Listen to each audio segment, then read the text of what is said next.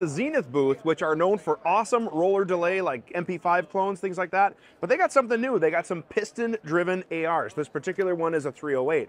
But what I really noticed about it is it's very lightweight. They're saying that this guy comes in at under 7 pounds, obviously without an optic, all that stuff.